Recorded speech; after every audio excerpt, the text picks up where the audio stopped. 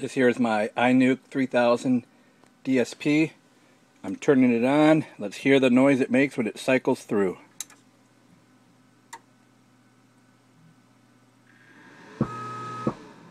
It's like it starts up and it goes into a shutdown protection mode immediately. I'm baffled. I connected up my two subwoofers that are here, the 18-inch subwoofer and the 15-inch subwoofer. When I connected them up to the back of my EP2500, they work perfect.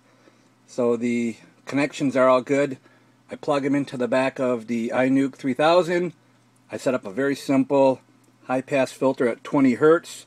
That's all I wanted, so anything below 20 Hertz doesn't go to those subwoofers, because of my infinite baffle subwoofer will handle all the very low frequencies, and it still isn't working, so I don't know if it's DOA or what. So hopefully